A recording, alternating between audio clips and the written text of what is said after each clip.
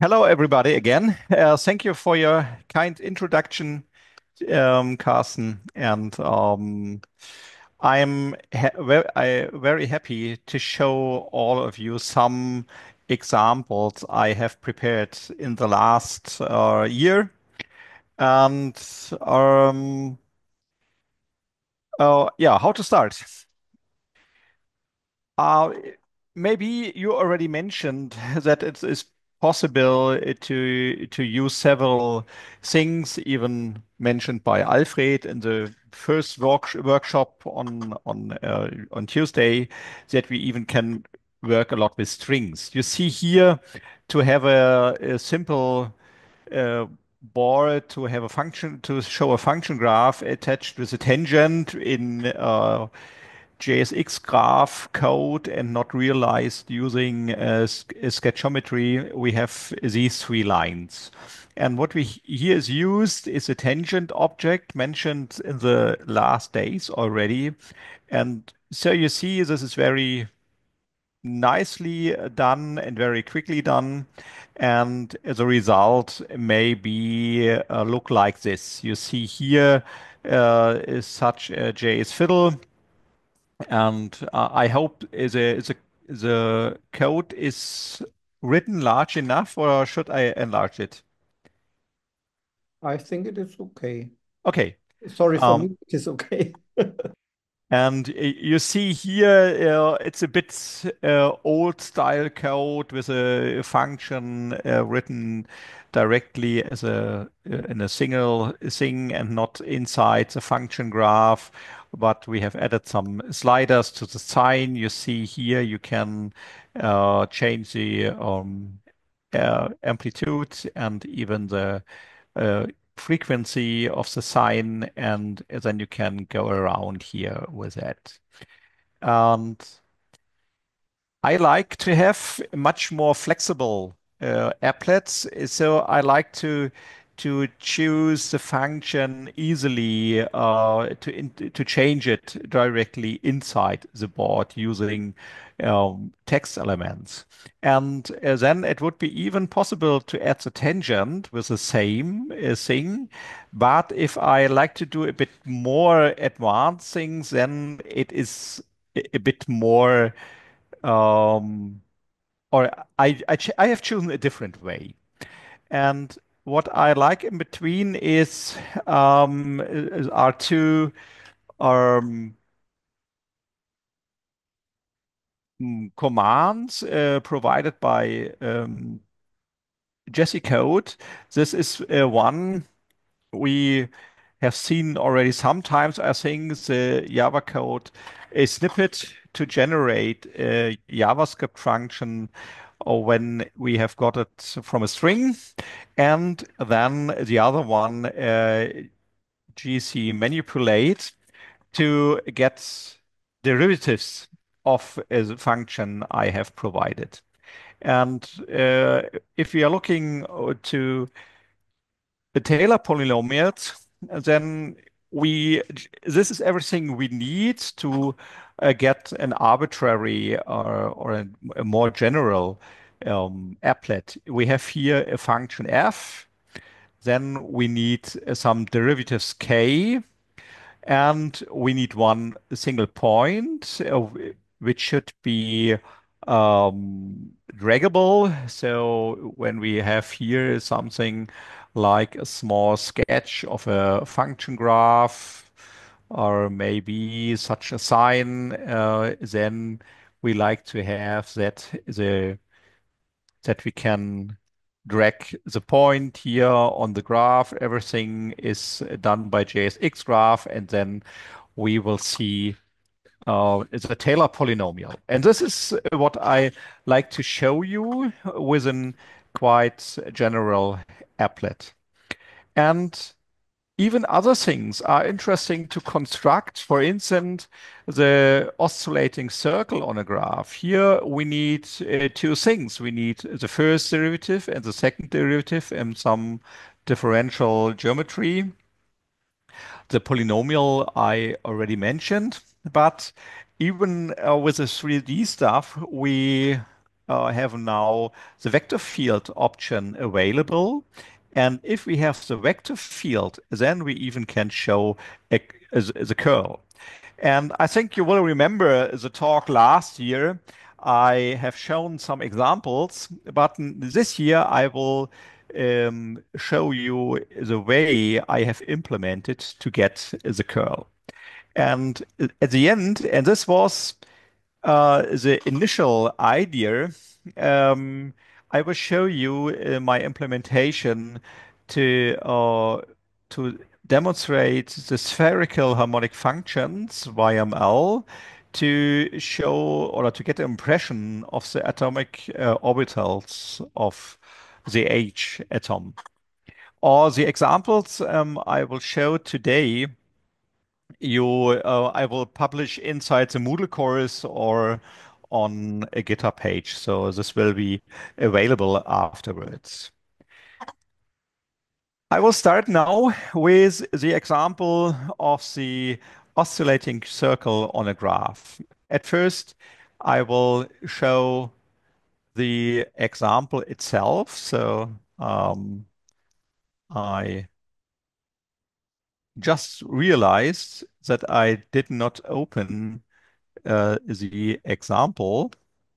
So um, I will do it now. You see here a JSXGraph applet. Here you can choose a function. You can type in here is a term you like to have. By clicking on set function, it will rendered or it will be rendered. And here you can toggle the view of the tangent and the circle. So now I have here the regular point on the curve, and I can add the tangent. And at this point, the tangent is computed, I think, in the same way using the tangent object. And afterwards, I added the circle, which has the same curvature, or it touches the graph with the same curvature as the graph has. And in which way I have chosen to show this or to realize this. The first thing I need is the tangent vector. The curve I can interpret as a tuple t and f of t. And this is done inside a closed object. You see here, I have used a closed interval inside an open interval to be sure that everything is differentiable, but this is just for the mathematical stuff. And now I try to construct the circle which touches the graph in the point k t0. And here you see, I just, after the talk from Thursday and the presentation of Carsten with sketchometry, I tried my first sketch inside sketchometry. And here you see what I need. I need the tangent vector and I need the normal vector. So this looks like that. And now you see here, this is the same stuff. I need the tangent vector. This is quite easy. And in 2D, it is quite easy as well to construct the normal to that vector. Why I need is this a normal point? I know that the centroid of this oscillating circle will lie on this normal line. The only thing is, I have to check, is it above the graph or below the graph? If I go back to the sketchometry stuff here, then I know at that point it will be elsewhere on this side. But if I change to this part, I know, okay, this is below the graph. And now we see funny stuff. This is related to the second derivative of our function graph. And this is at the end what I have used to compute this. I know the tangent is given by this vector 1 and f dot of t, then I get a normal vector by this using the 2D um, knowledge about orthogonal vectors. And then I know that the centroid of my circle is lying on that line. And the curvature I can compute from this term, the second derivative over 1 plus f prime squared, and then you see here to the power of 3 over 2. And now we see I need the first derivative, I need the second derivative, and I need f. And this I have realized in with by this 6 lines. The first one is to evaluate the input box. Then I have the string of f. The next one is I need the first derivative. So I will build a string. And you see it's nothing else d um, applied to the function stored in STRF with respect to x. And then I have done the same, and I have applied the first derivative again to the first derivative, and so I got the 3 functions I need. And then I get from them here the JavaScript function, and at the end, it should work. Now, you see, I have not I have not shown yet how to compute the midpoint of the circle, and this is done num numerically. Here, I just will get the radius here by computing the inverse fraction, and then I can here add then I get here the radius, and the midpoint will be computed inside as a function of the coordinates of the point. Then I will create a circle from that. And so it is a full dynamic construction to see the tangent and the oscillating circle. And the main part is here, these 3 lines. And now I have to show you that it should work. So I will change now here this, and I will choose a sign of x and set this function. And now you see here it works, and the circle is on the right side. This was a first example I like to show you, and I will now go on with the next one. Um, just as a note, you see here that you need this string, for instance, d sine t of t, comma 2 is nothing else, a second derivative of sine of t with respect to t. And so we can get all the strings just by string manipulations. If you're thinking about vector fields, at first I will show the example. Here you see a vector field. And I have done the same. I like to have this more highly flexible applets where I can change something. For instance, I can set the last point, the last coordinate to 1, and then I will look at the vector field only. Here you see now the vector field. And to have some more display options, you can change here some parameters. And in my lectures about vector analysis, or vector calculus, it's quite difficult to students to get an impression what does the curl mean. And in this example, you see the blue vector field, and the blue vector field is a curl um, of the vector field of the red vector field. And so I looked for a solution to get this quite in a flexible manner without a full CAS like maxima. What we know, the curl is defined by partial derivatives. I need the vector field, all three components, and I need all the partial derivatives.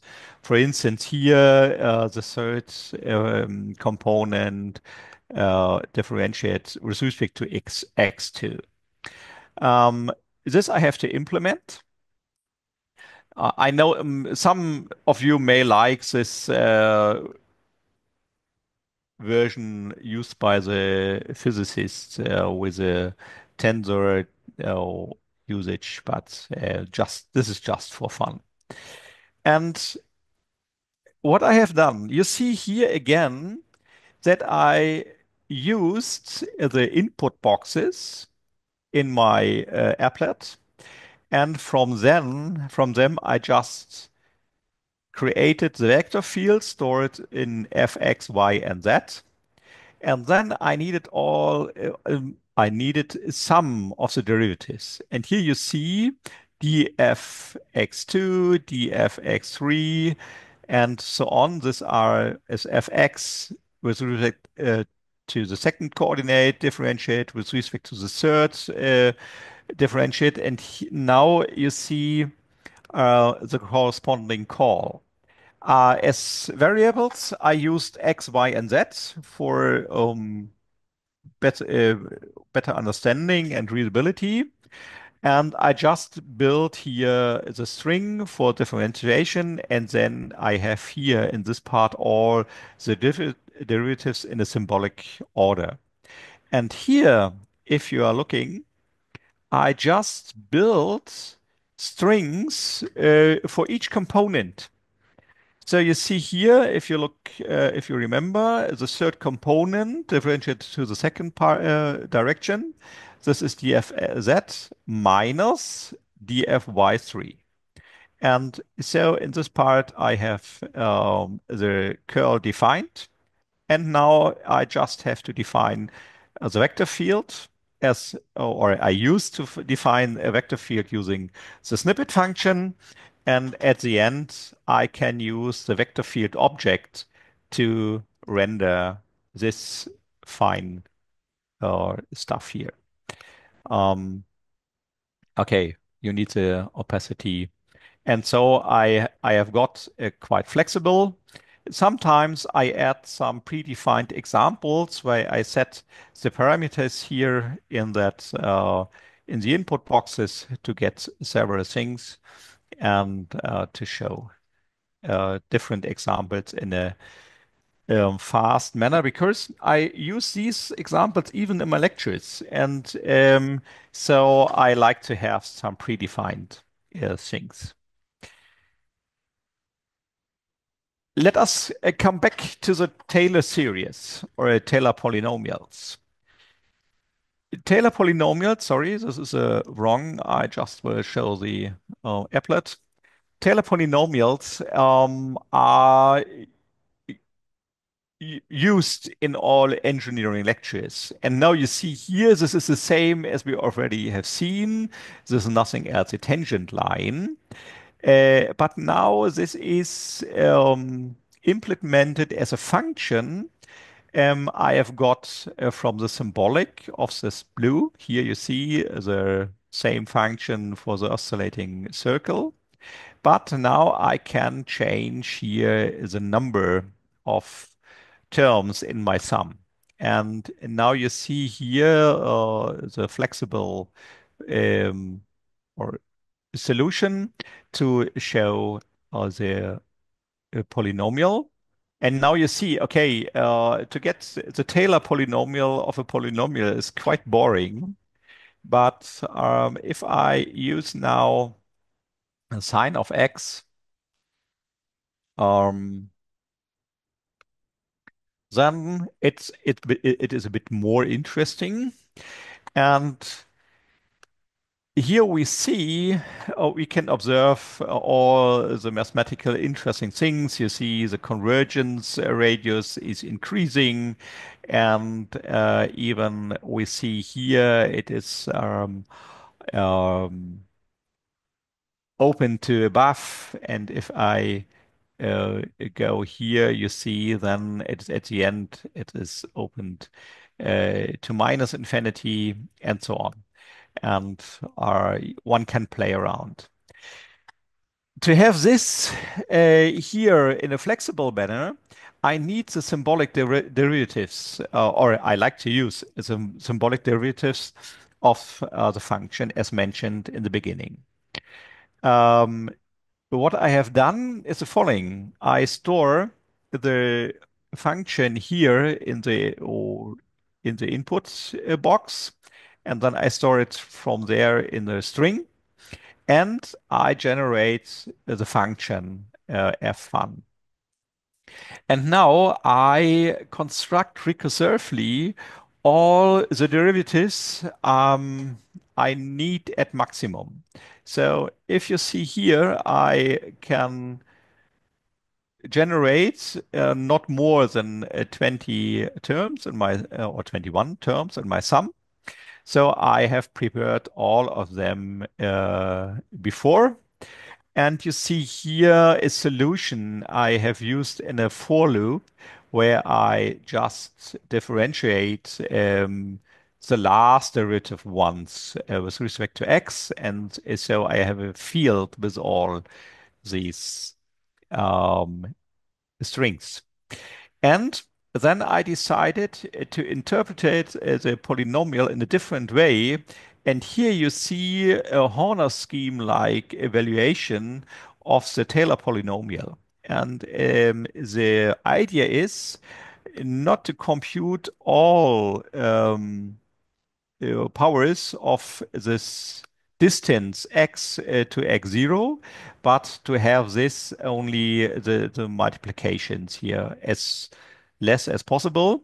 And now you see at this point, I just have to evaluate the function once, and then I have to multiply with the distance.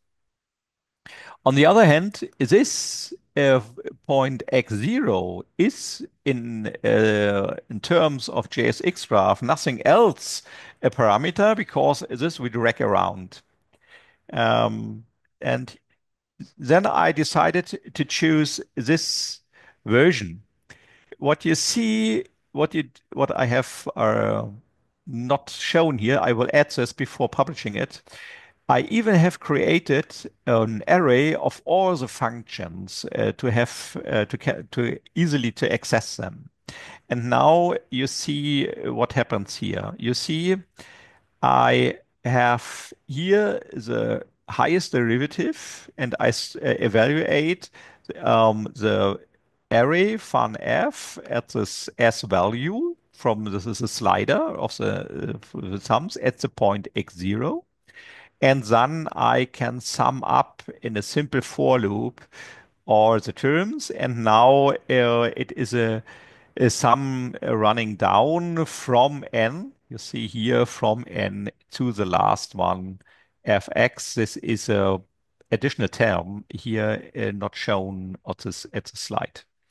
And now you see, I have not used an arrow function. It's even possible to use an arrow function here if if x0 changes, this function will evaluate it again, and at the end, it's still quite fast. But so this is the result at the end. Just one note. Um, This is a graphical tool, JSXGraph, and it's not a CAS system. So please take care about the strings you are using. So, for instance, um, here we have this function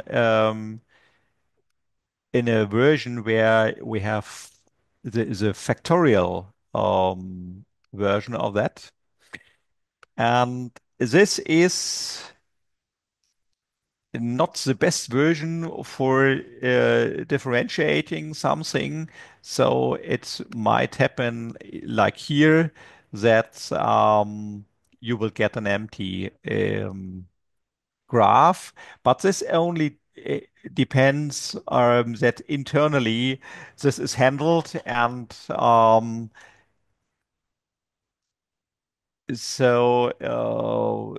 if you use a function which is easier to handle for the JSX graph symbolic part, then you will get a graph back. Um, I hope it's okay for you, Alfred, that you just started even working on that with it to improve this part. And yes, okay. And now I will show you the last thing, the orbits of the H atom. Um, if you, or usually this both boards should be in one line. What you see here is the result.